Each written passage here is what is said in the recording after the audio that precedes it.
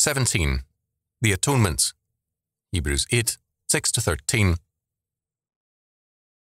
But now hath he obtained a more excellent ministry, by how much also he is the mediator of a better covenant, which was established upon better promises. For if that first covenant had been faultless, then should no place have been sought for the second. For, finding fault with them, he saith, Behold, the days come, saith the Lord, when I will make a new covenant with the house of Israel and with the house of Judah, not according to the covenant that I made with their fathers in the day when I took them by the hand to lead them out of the land of Egypt, because they continued not in my covenant, and I regarded them not, saith the Lord. For this is a covenant that I will make with the house of Israel after those days, saith the Lord. I will put my laws into their mind, and write them in their hearts, and I will be to them a God, and they shall be to me a people. And they shall not teach every man his neighbour, and every man his brother, saying, Know the Lord, for all shall know me, from the least to the greatest. For I will be merciful to their unrighteousness, and their sins and their iniquities will I remember no more. In that he saith, A new covenant he hath made the first old. Now that which decayeth and waxeth old is ready to vanish away. Hebrews 8, 6-13. In verse 6, the premises are bold and clearly startling ones for devout Hebrews. Jesus Christ the mediator represents, quote, a more excellent ministry, end quote, a, quote, better covenant, end quote, and one, quote, established upon better promises, end quote. Clearly, the covenant made by Moses was in some sense imperfect because it was not the final one. The proof for this statement is then cited, Jeremiah 31, 31-34, which plainly states that a better covenant will in due time be made. But what changed? God's law does not change, nor did God suddenly annul the law given by Moses. The change was that the mediator was now God the Son, Jesus Christ, not Moses, and the atonement made by him was not a typical one, but the sacrifice of himself. Hebrews at times uses the word covenant and at other times testament. The reason for this is that familiarity with the word covenant had come in time to obscure its unilateral nature. It was totally the work of God, given to man, whose only part in it was to receive it. Even man's reception of the covenant was made by the grace of God. The use of the word testament strengthened this fact. The Greek word means will, as in, quote, last will and testament, end quote. According to F.S. Rankin, in a Greek will, quote, the contradictions of inheritance were, indeed, in the first place at the sole discretion of the testator, but it was publicly and solemnly executed, and thereupon at once became absolute, irrevocable, and unalterable, end quote. The use of the word testament thus gave a finality to the covenant. The covenant made of old, fully set forth through Moses, now had its finality through the great mediator Jesus Christ, whose atoning death ratifies and validates the ancient covenant. The true mediator has come. He has made the sacrifice himself, and the covenant now has its final form. In the making of a covenant, in addition to the two parties involved, there must be a law, and there must be the shedding of blood. The law had already been given by God from heaven to Moses. Now the sacrifice, the Lamb of God, John 1:36, had come from heaven to make atonement for the sins of his people, the new human race born again in him. Hebrews then cites Jeremiah 31, 31-34.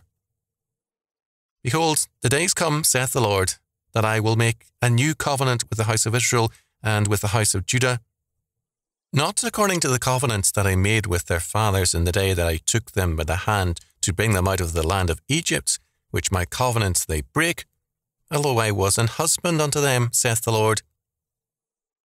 But this shall be the covenant that I will make with the house of Israel. After those days, saith the Lord, I will put my law in their inward parts, and write it in their hearts, and will be their God, and they shall be my people. And they shall teach no more every man his neighbour and every man his brother, saying, Know the Lord, for they shall all know me, from the least of them unto the greatest of them, saith the Lord. For I will forgive their iniquity, and I will remember their sin no more.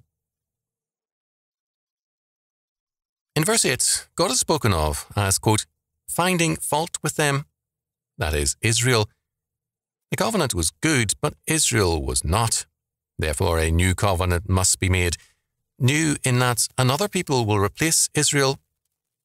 The 12 apostles replaced the 12 patriarchs, the sons of Jacob or Israel, to indicate that, while there was continuity, new peoples would be grafted into Abraham's stock. John 15, 1-6, Romans 11, 15-24. God's covenant is the same one he made with the patriarchs, but new in that another people now replaces most of Israel. There is, however, a marked difference, verse 9 tells us, between the covenant made by Moses and that made by Jesus Christ. With the covenant at Sinai, God demonstrated in very remarkable and miraculous ways his redeeming power towards Israel, but they were rebellious and faithless. With this new covenant, God now writes his covenant and the covenant law in the hearts of his people. Verse 10, God gives the law to their minds and writes it on their hearts.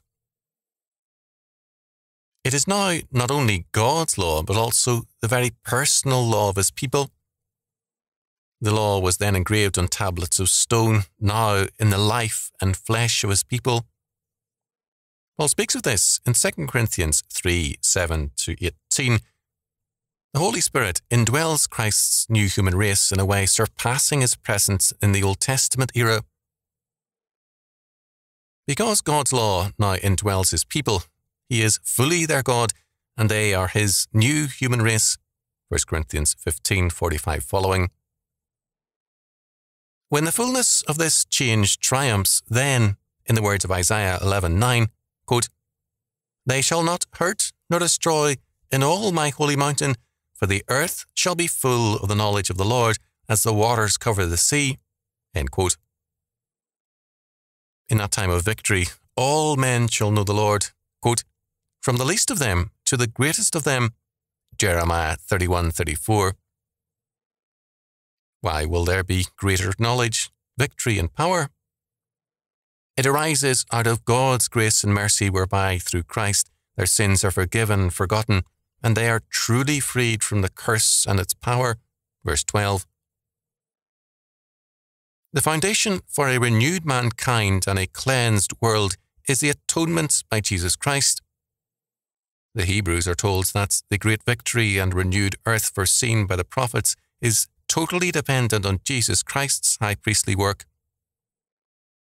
His atonement allows the regenerating power of the triune God to complete God's creative purpose. To reject Jesus Christ as high priest is to reject his atonement and to abandon his victory. The Old Covenant, verse 13 tells us, is ready to vanish away forever. The Jewish-Roman War, AD 66-70, destroyed Israel in the temple. To cling to the high priesthood of Aaron was to insist on dying with that order. In the new order, God's covenant law would not be merely external, but also fully internal. Clearly, in Psalm 119, the psalmist demonstrates how intensely internalized the law was before Christ. The difference was the atonement and the radical forgiveness of sins. The nagging handicap of sin and the lingering problem of a troubled conscience gave way to freedom in Christ. Antinomians see the law as a burden and penalty rather than sin as the disappearing element, and they thereby warp the meaning of the atonement. It is not the law that disappears, but the old sacrificial system and its priesthood. Christ's atonement gives freedom and power.